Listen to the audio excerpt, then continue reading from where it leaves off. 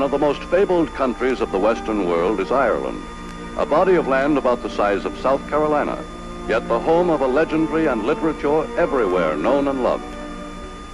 An estimated 15 million Americans trace their ancestry to this little island with its long and tragic history. For centuries, all of Ireland was held in subjection to the British.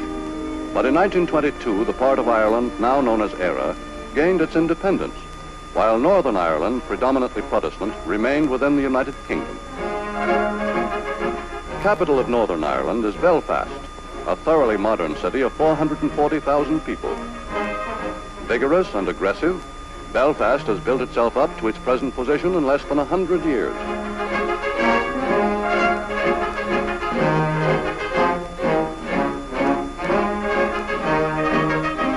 Center of the important Irish linen industry, Belfast is also famed throughout the world for its shipyards, where some of Britain's great ocean liners have been built.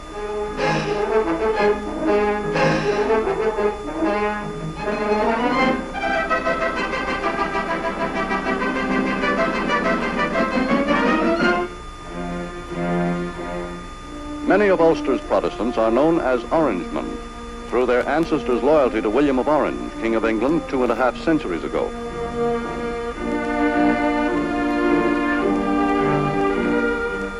Now, as in olden days, Orangemen turn out in full regalia each 12th of July to celebrate the Battle of the Boyne, William's signal victory over the Catholic House of Stuart.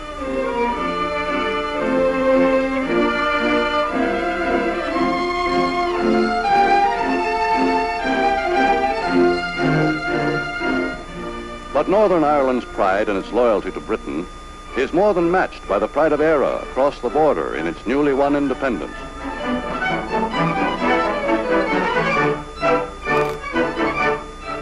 In the free and sovereign state of Éire, so different from Northern Ireland in politics and religion, independence is first in the thought and speech of every citizen.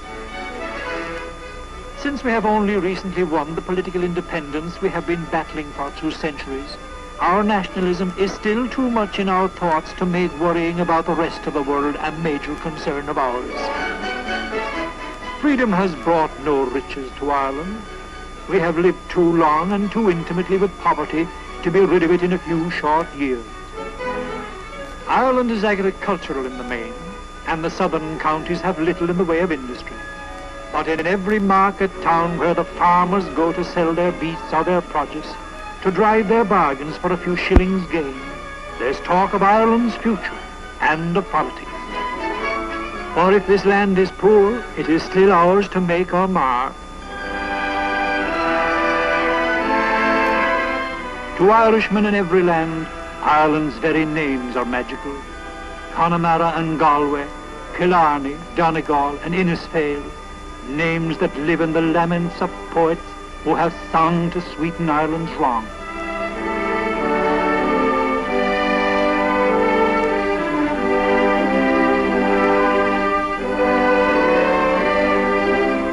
Yet few of them there are on the outside who would care to trade places with Ireland's farmers, and they toiling and working from the rising of the sun to its setting to till the soil that bore them.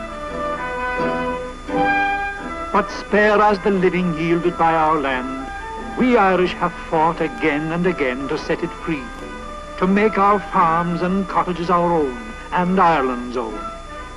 Through centuries of want and oppression, we Irish have learned that few things are easily won or easily held, be it a roof over our heads, or wool to clothe us, or a fire on the hearth to warm the children, or freedom to live in our own way.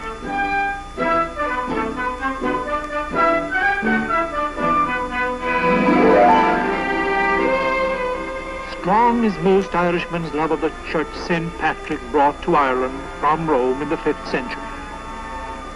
As Yeats wrote of the parish priest, but Father John went up and Father John went down, and he wore small holes in his shoes and he wore large holes in his gown.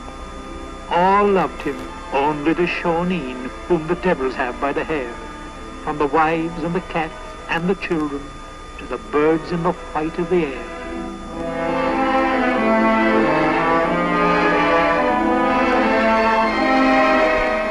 In Ireland, religious faith is no mere convention, for deep in the Celtic nature is a hunger for the things of the spirit.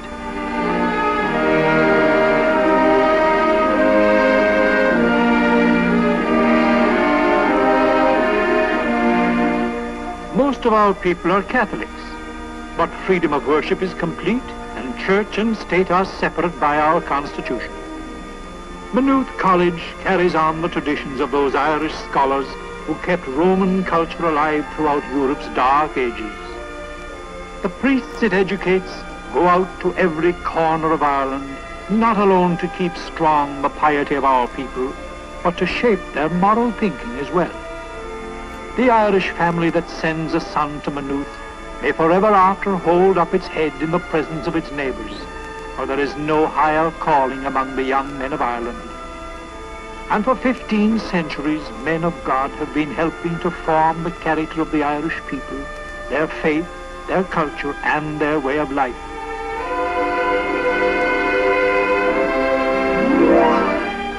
Today, Ireland's people who have known so much of tragedy and bloodshed are at peace.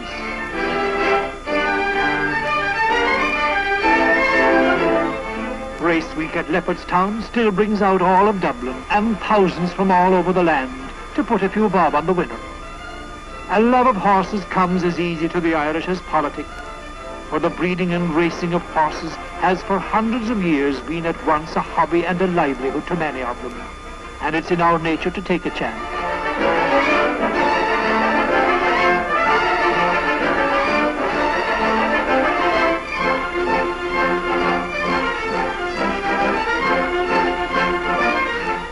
Other sports have gone on undisturbed in Ireland while the world has been at war.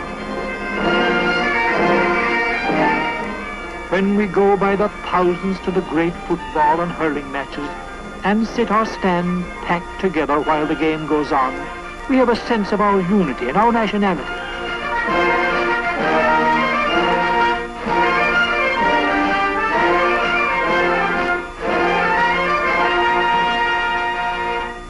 Prime Minister of Eire is New York-born Eamon de Valera, hero of the Irish Rebellion and one-time mathematics professor. Today he continues to voice the program he launched in 1932, to make his country economically self-sufficient.